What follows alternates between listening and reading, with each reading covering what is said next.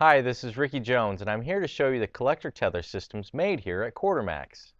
For 2014, NHRA mandated a new rule requiring that all cars in all classes with slip-on header collectors must install tethers for safety reasons. The tethers must attach the collector to one of the primary tubes.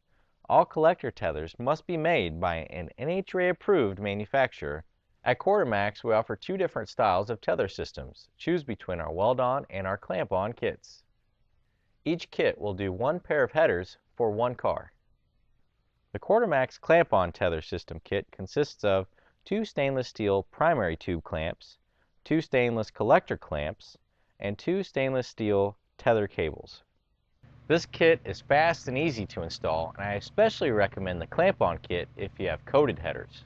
We have a wide selection of clamp sizes for your primary tubes and your collectors. Please specify the size you need when ordering. All collector tethers come in three different lengths, 11.5, 15.5, and 19.5, and they also have a stainless steel QUARTER-MAX tag, and all clamps have the QUARTER-MAX name laser etched on them, verifying that your kit was made here and has been NHRA accepted.